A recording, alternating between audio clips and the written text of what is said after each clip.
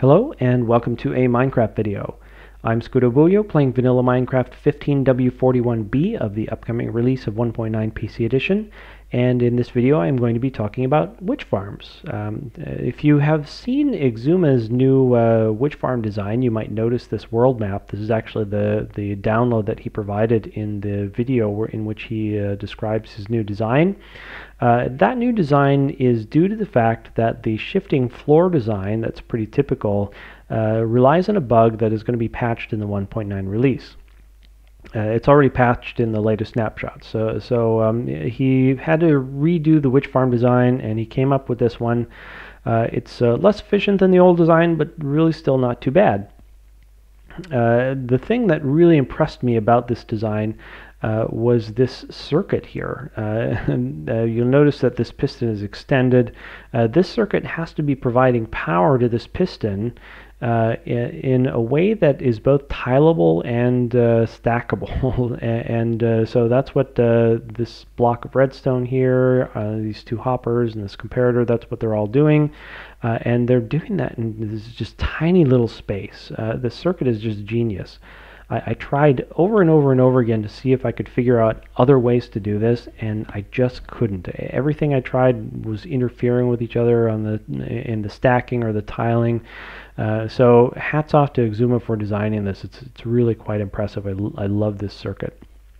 But it does require a fair bit of resources.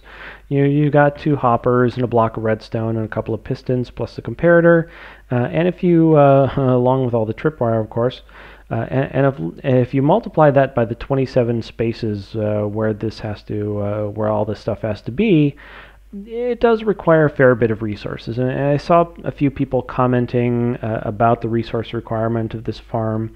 Not that it's really any more expensive than traditional witch farm designs with the shifting floors, but it does require a fair bit of resources, and so I thought I might try my hand at designing something that was less resource intensive. So I'm going to head over to the map of the design that I came up with, and I'll see you over there in just a second.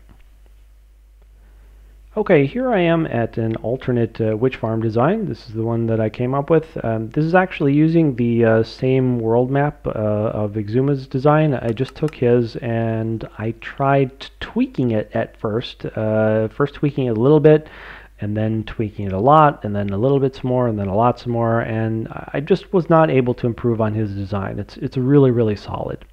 This one I designed more or less from scratch, and this one uses, it's another flushing design, but this one runs on a clock rather than relying on tripwire.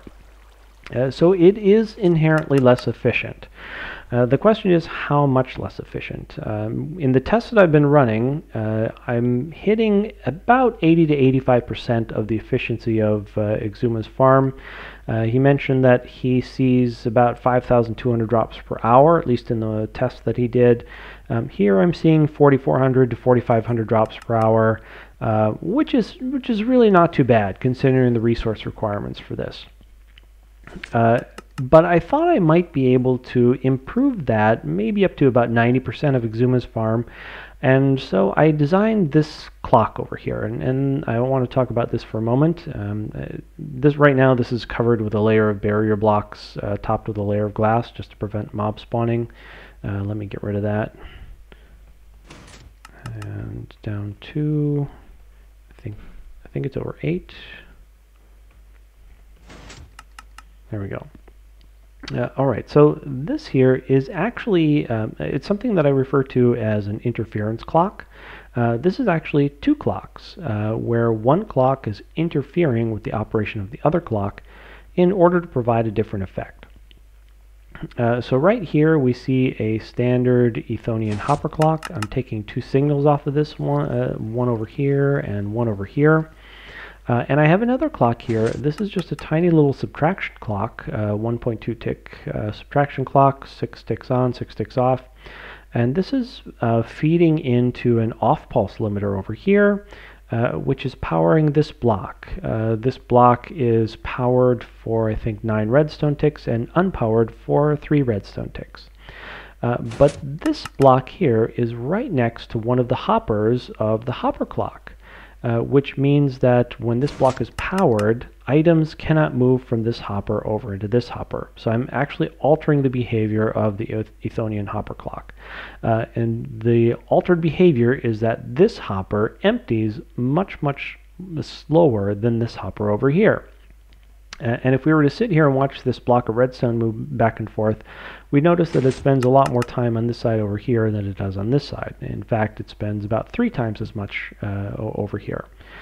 So I have, it spends, I think, about 21 seconds over here, a little bit more than 21 seconds, and a little bit more than 7 seconds over here. So the water that gets dispensed here, this platform will stay dry for 21 seconds, and the water pulse will last for 7 seconds to flush mobs out. And I designed this specifically to allow me to play around a little bit more with the timings, because I thought maybe I could boost the efficiency up to about 90%. Or at least 90% of Xuma's farm. And so this clock allows me to play around with timings in 2 ways. One, I can change the amount of items that are in these hoppers that are going back and forth. And 2, I can change the number of ticks that this little subtraction clock has. Now, I haven't played around with this all that much, and that's because for the resource requirements here, 80 to 85% of efficiency of Xuma's farm, I think, is good enough. All told, I've not including the collection point down there. This is less than 2 stacks of redstone, and I think maybe about 40 iron ingots, plus only 3 comparators in the whole thing. So it's really, relatively speaking, resource light. It is less efficient, as I mentioned. I think the efficiency could be boosted a little bit. But this farm also has one disadvantage that Xuma's farm doesn't. When a hostile mob spawns, basically a timer starts, and they've got about 30 seconds before they're eligible for despawning if no players are around. So if I'm AFKing, high in the sky somewhere, and I want to use this farm in order to farm potions, what I'm going to want is I'm going to want to get the witches that are here to my position before that 30-second time runs out. Because after that 30-second time, some of the witches are going to despawn. And now for Xuma's design, as soon as they spawn, they start getting flushed out because they trigger the tripwire. And that means that you've got a lot more of that 30 seconds to transport them to your location. For this farm design, though, when the witch spawns here, they could wait up here on this platform for 20 seconds before the water even starts.